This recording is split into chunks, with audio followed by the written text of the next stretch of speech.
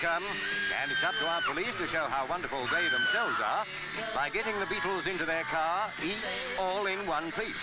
1964 and Beatlemania. The Fab Four had just returned from America. What did you most like about the trip, Ringo? Oh, I just loved all of it, you know, especially Miami. The sun, you know. I didn't know what it meant until I went over there. Now, almost 50 years on, a chance to see what Ringo saw.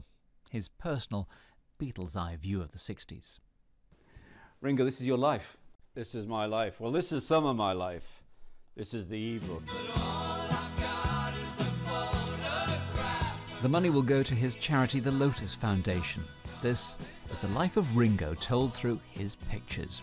Pictures he thought had gone forever. I thought it was all lost. You were surprised by some of the stuff?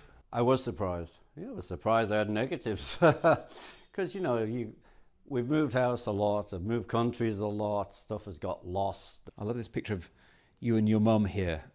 You didn't even know you had this picture. Well, it's emotional, you know. It's pictures bring back a lot of memories. She remembered every second of my life. And, of course, as a teenager, it used to drive me mad because, oh, she'd know everything. Oh, forget it, you've told me that. Now I wish she was here to tell me it all again.